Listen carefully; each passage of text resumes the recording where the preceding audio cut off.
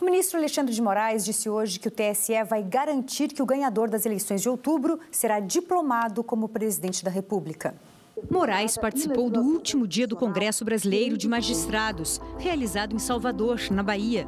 Ao longo do discurso, ele reafirmou a importância do judiciário na proteção da democracia e no combate à desinformação.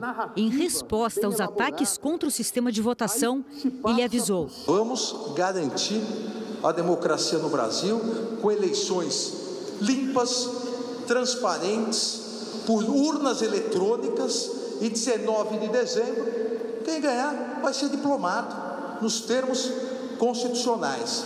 E o Poder Judiciário vai continuar fiscalizando e garantindo a democracia. Alexandre de Moraes será o presidente do Tribunal Superior Eleitoral em outubro, quando os brasileiros irão às urnas para escolher presidente, governador, senadores e deputados. Alvo de Jair Bolsonaro, o ministro também é relator de inquéritos no Supremo Tribunal Federal que apuram possíveis crimes do presidente, como o das milícias digitais, contra as quais também soltou a voz.